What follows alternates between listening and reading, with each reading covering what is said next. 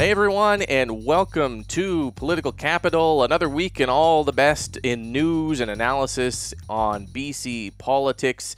Thank you for being here. Thank you for subscribing to the podcast, watching us on the free Check Plus app where you can see all the old episodes, or on YouTube, or in your various podcast streams. I'm not even going to explain the podcast streams. Enough with the shenanigans, with the tomfoolery. We got to get right to the content because we got a lot to talk about this week with Maclean K, editor of the Orca. Hello, Maclean. Thanks for being here.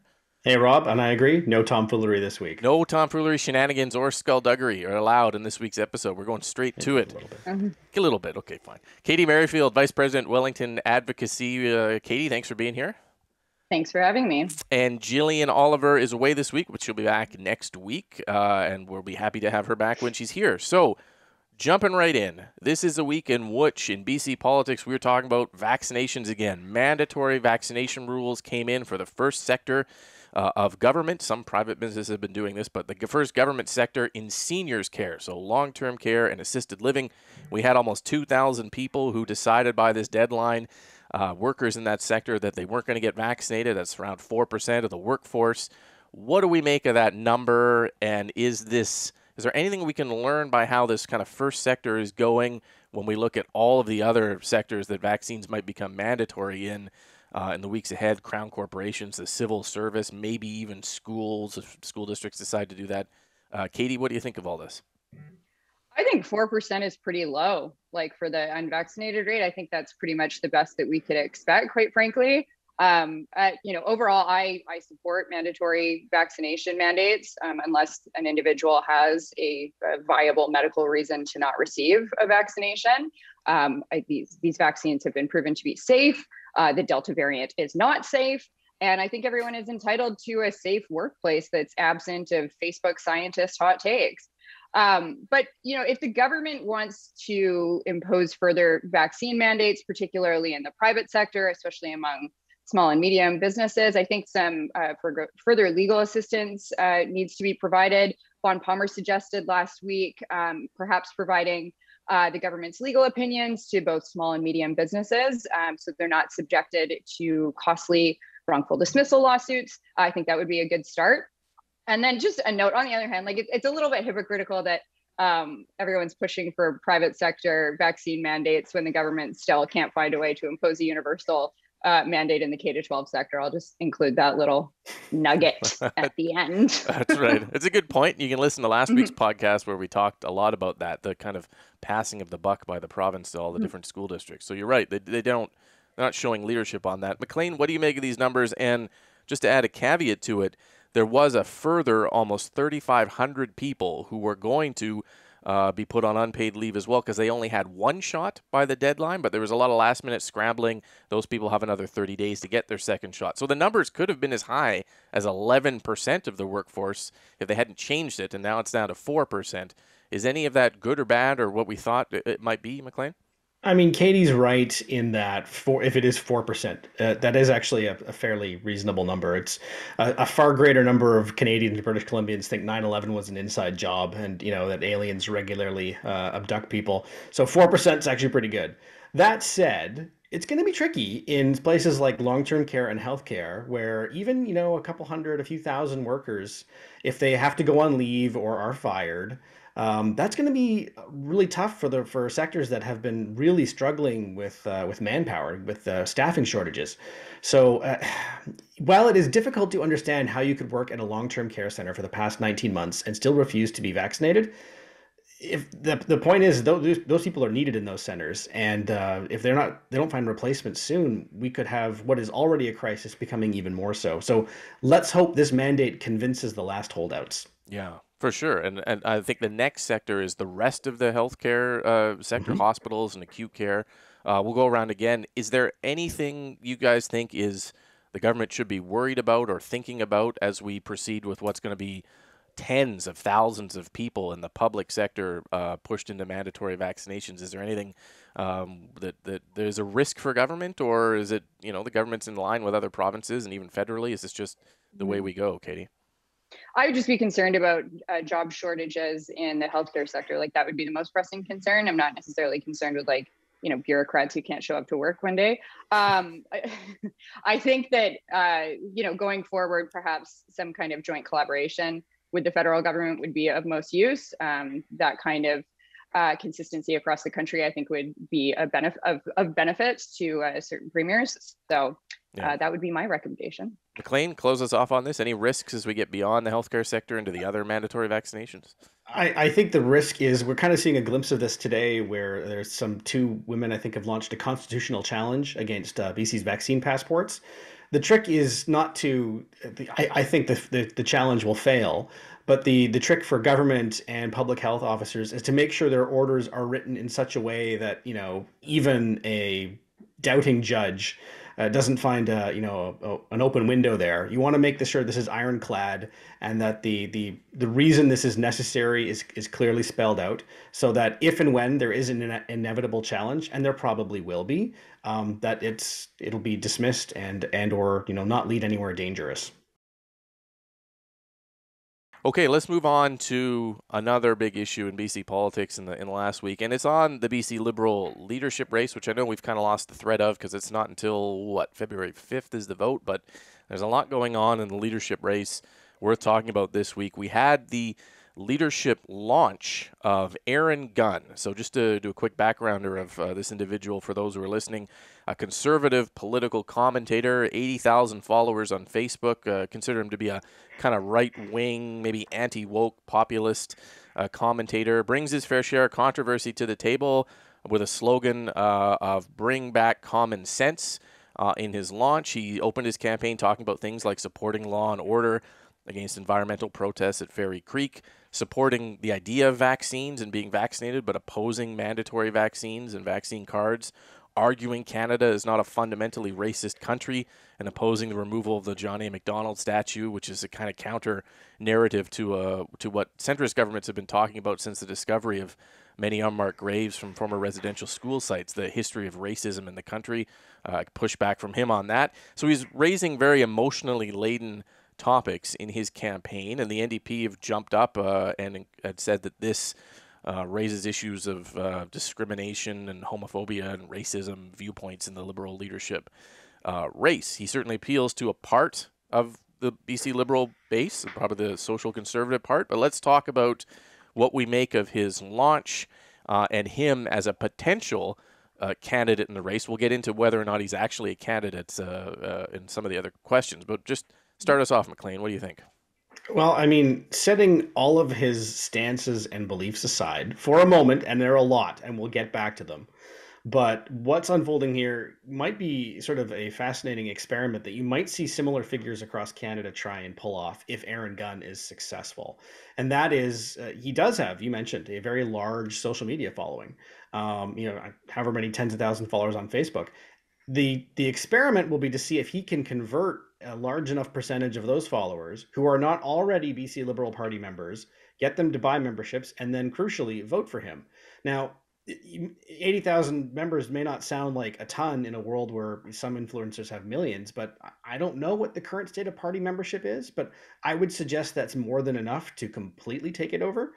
I don't think that's going to happen, but it is fascinating to see if someone who has, I think, literally zero experience in politics is able to parlay a very large and effective social media presence into a real life, real world, you can actually touch it political campaign. Mm-hmm. And those traditional campaigns, people like Kevin Falcon running in the race or other sitting MLAs, they have a more traditional sign-up memberships, organize events, go to big rallies kind of thing versus the social media campaign you mentioned of Aaron Gunn. It is an interesting question. Katy, what do you think of his leadership launch?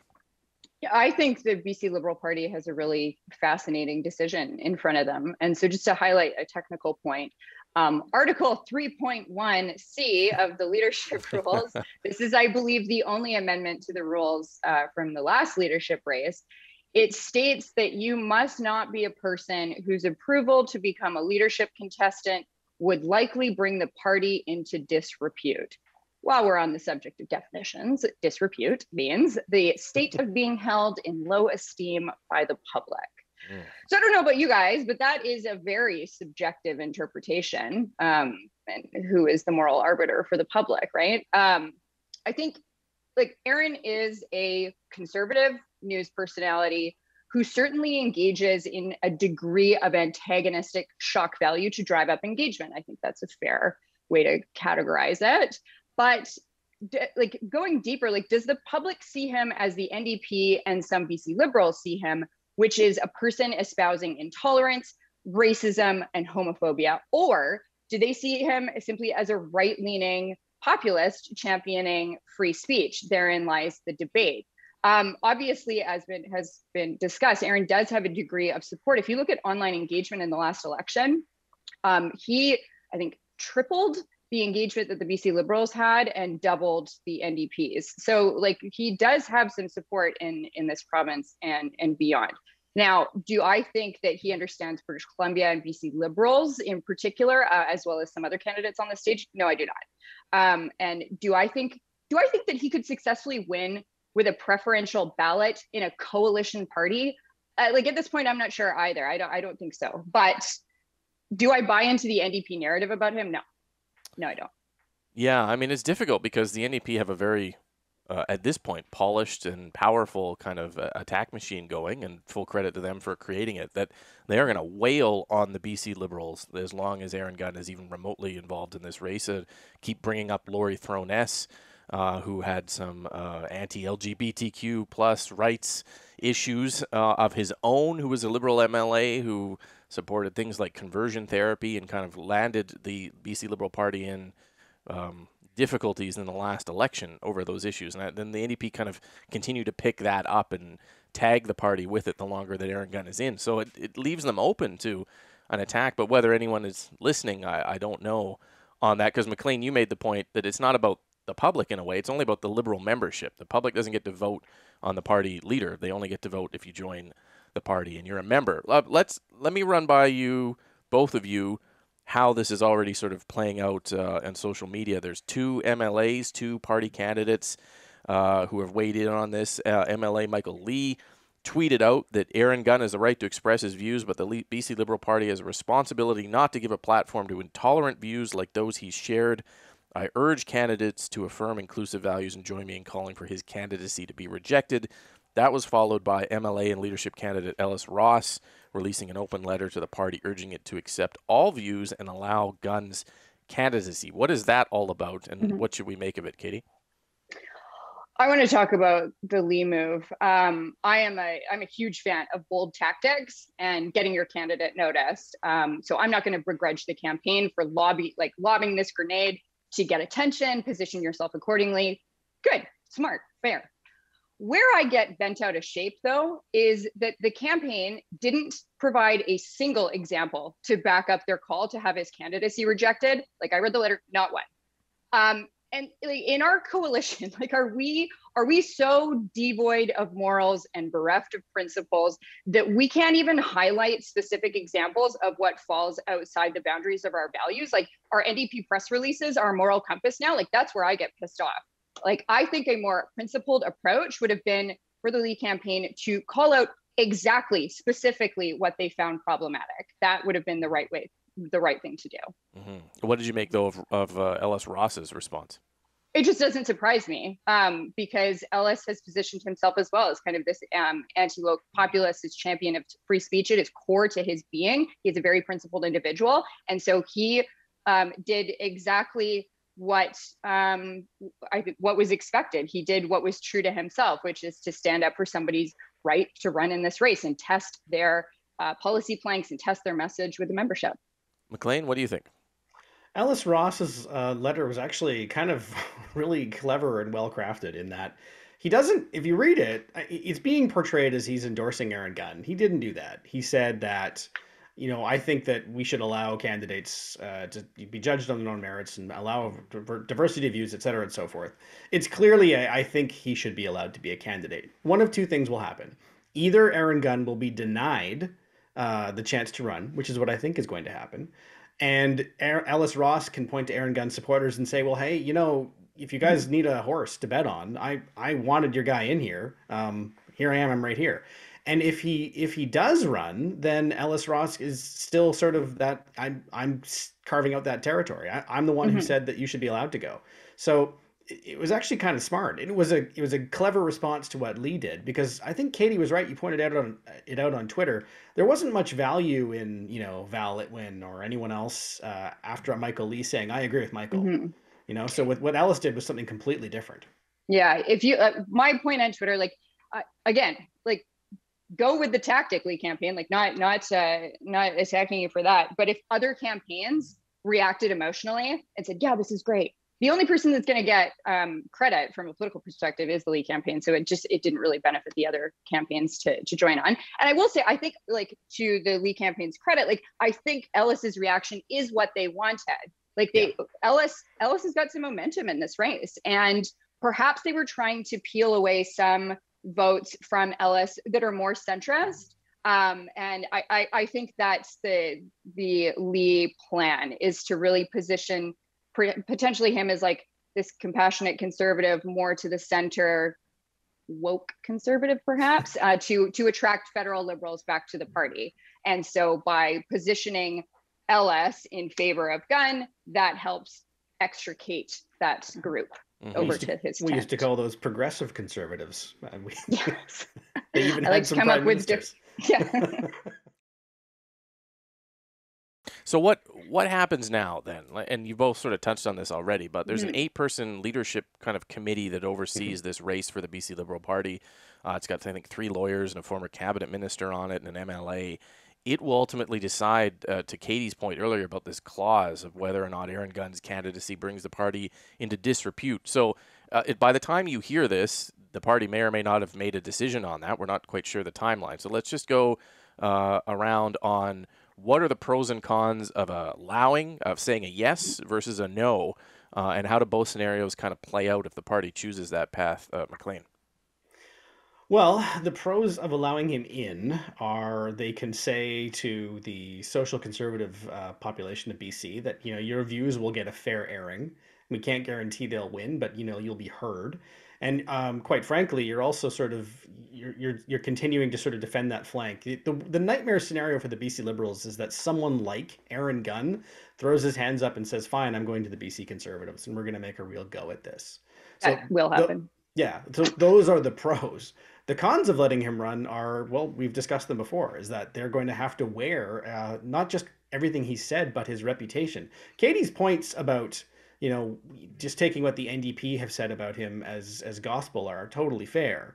But if that is what the general public perceives Aaron Gunn and his views to be, then obviously that's a problem. So there's those cons as well. There are still 3 more leadership debates, and those views will get full airing in those debates. Yeah, Katy. I think that I think everyone needs to be careful to not react emotionally, to really think about the path forward here, because as Maclean pointed out, like, the BC Conservative threat is a real one. That party is currently a joke. If you put somebody like Aaron with that kind of digital heft and brand awareness, I think that they would be as relevant, if not much more so, than kind of at the height of their popularity with John Cummins back in 2013. And like, congratulations, NDP, you're guaranteed government for the next 10 years at least, if the party splits that way. The concern is if he's greenlit, do more centrist members, which we are trying to bring back into the fold, retain or bring back, like, do they get frustrated and quit? And so I think Leoc has to decide, like, what's the worst outcome here? Which outcome is worse? When we have a significantly depleted membership, we're trying to keep a coalition together, a coalition of federal conservatives who I would argue have never been further apart, right? Like, the Trudeau Liberals are not the same as, like, the Chrétien Martin Liberals. So it's difficult. And I will say, like, judging by the background of some of the folks on Leoc, there is a federal Liberal majority on there. So that'll be curious to see what the outcome is of that, based on that as well. And when we hear it, we'll discuss the ramifications of that decision on the show for sure. Just some, general big picture stuff for folks who aren't in the weeds on this. Parties end up, when they lose, in leadership races, in which oftentimes candidates come in and stress test the boundaries of the parties. The NDP went through this. Maclean, you've mentioned Dana Larson in the past as an NDP candidate who kind of pushes the party a little bit to its extremes, and the membership has to decide the future, where it wants to go. It is kind of how this process works when parties are at their low moments and their future is being considered and their membership tries to figure it out, you end up with a